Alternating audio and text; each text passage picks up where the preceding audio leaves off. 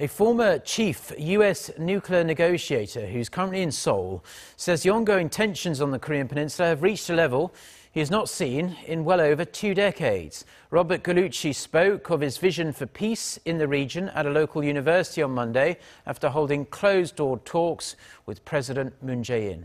Hye-sung with this report. A nuclear test and more than a dozen missile tests this year alone, including long-range ballistic missiles that could hit the continental United States. North Korea has reached a milestone in its nuclear weapons development program, ratcheting up tensions in the Asia-Pacific to a level not seen in 23 years.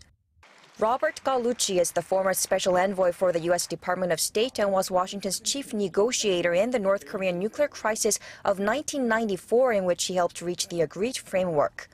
On Monday, he offered his insights about how to resolve the North Korean nuclear crisis, first ruling out the use of a preemptive strike, which he said would endanger the lives of 1 million people. Preventive strikes without a provocation other than a ballistic missile test is unnecessary, unwise, and maybe even reckless. The risks are quite high, and the costs would be or could be extraordinary.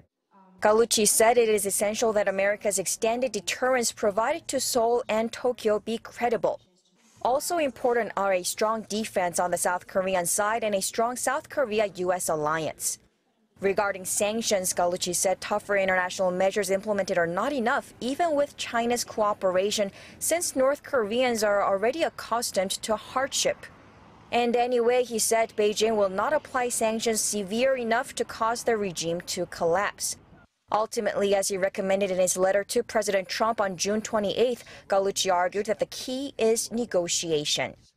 Right now, I would like the U.S. government to do is to propose talks without preconditions at some location on this planet at a relatively senior level, and to see whether it is possible to define a negotiating process that puts on the table some of the things we care about.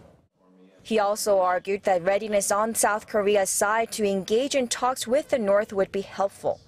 Acknowledging that it will be difficult to bridge the different end goals of the U.S. and North Korea, Gallucci said a nuclear spillover in the region is unimaginable.